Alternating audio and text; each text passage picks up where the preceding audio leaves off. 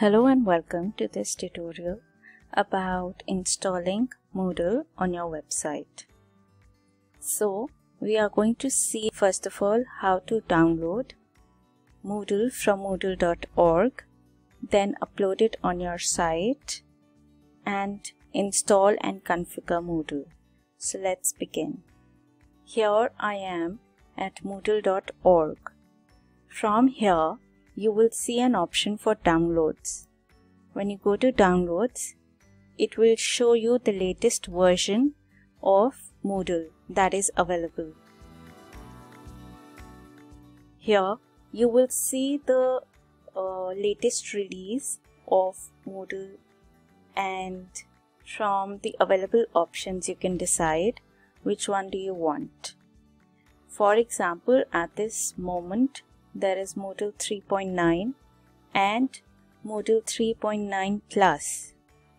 I will go with Moodle 3.9 and I will download the zip file for the same. Once this has been downloaded, go to the C panel, go to the File Manager. From the File Manager, go to the location where you want to install Moodle, that is the folder of the domain where you want to install Moodle. It could be the root domain or it could be a subdomain. So go to that specific folder, upload, select the file, choose the file that you have just downloaded.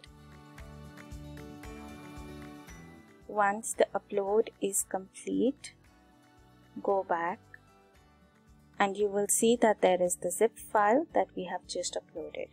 Select the zip file and go to extract. Where do you want to extract it? Is to the destination folder, that is the folder of the domain where you want Moodle. It has been extracted successfully and you can see that a folder by the name of Moodle has been created. Now what this means is that Moodle will be available inside the domain name subfolder Moodle. Now if you want that Moodle should be available on the domain name itself, be it the root domain or the subdomain, then you must select the Moodle folder, open, select all, move, specify the domain folder and move files. Now you can see that all the files have been moved to the domain folder where you want the Moodle. Next step is to create a database. So we will go to the C panel. Under the databases section, go to MySQL database wizard. Create a database. Give the name of the database. Remember what you are entering in the database name, that is not the complete name. The complete name includes the cPanel name as well. So go to the next step. And from here, when you see the message, you have created a database named. Now here you need to copy the name of the database that is available within double quotes, copy and paste it locally on your system. Next step is to create the database user. Give the username, add the password. You can use a password generator. Copy the password. Select I have copied this password in a safe place and use password. click on Create User. From here, copy the complete username within the double quotes. Select all privileges. Next, the user has been added to the database. Now you need to go to the domain where you have uploaded the files for Moodle.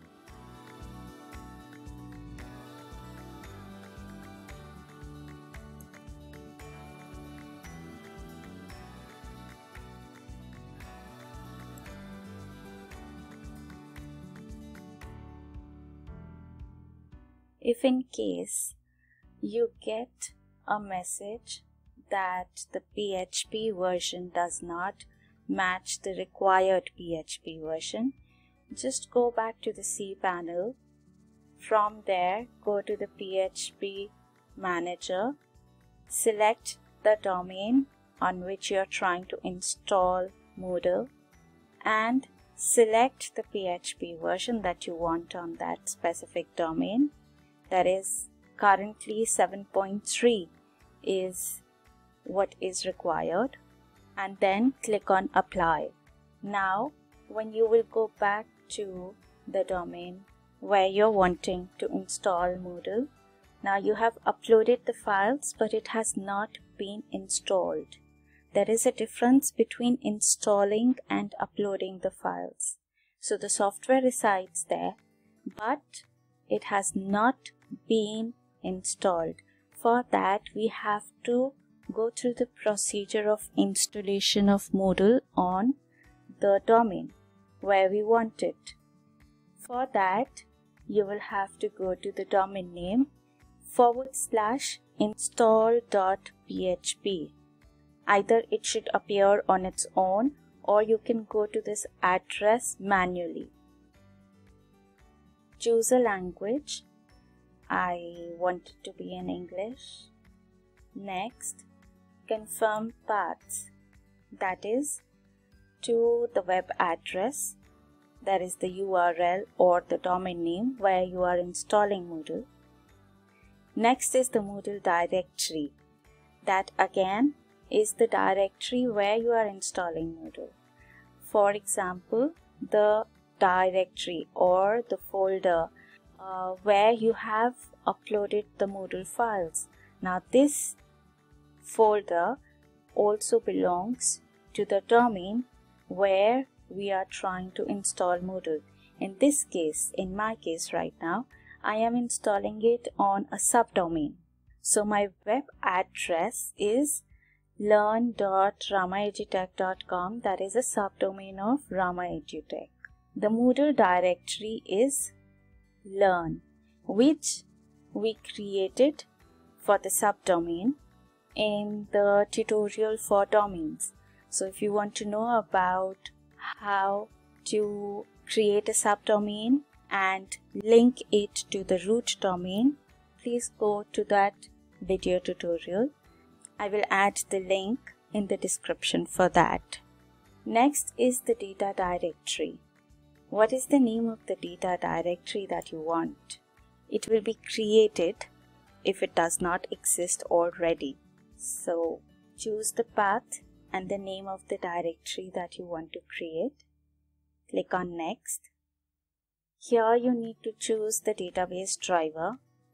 So I will go with the default that was provided, that is Improved MySQL.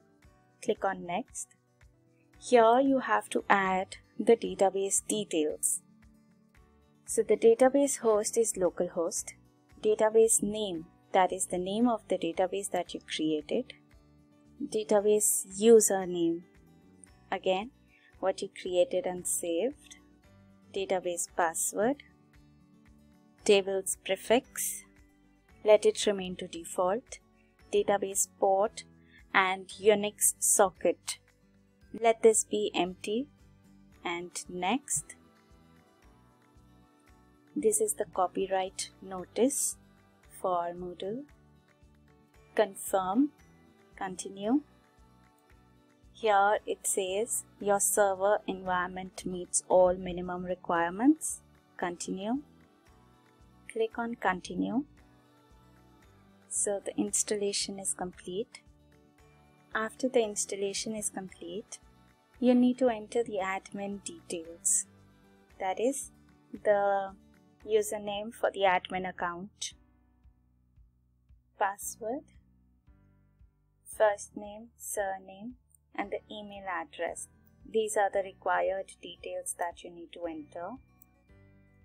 Enter a correct email ID because this will be used for any kind of recovery emails or emails from Moodle itself. Here you can choose who can see the email address of the admin. So I have selected hide my email address from non-privileged users.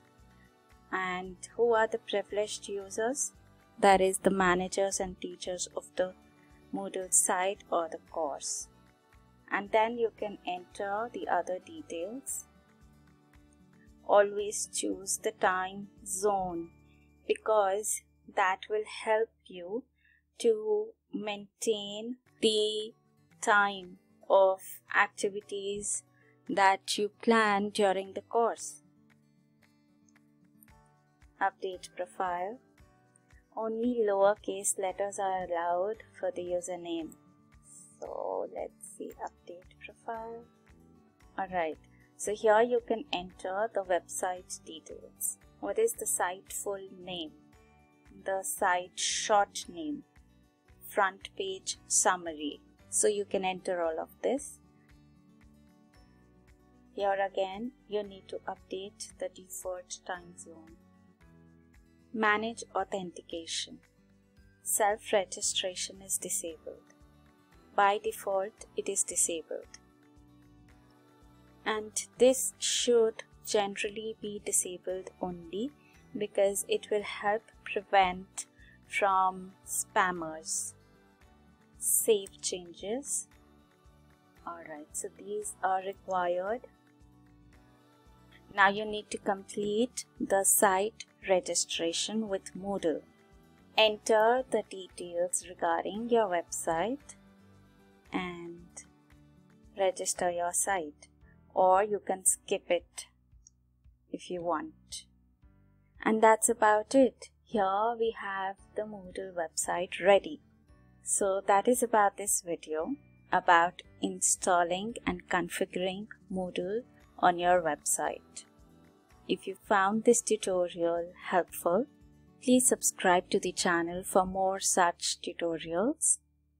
Thank you very much.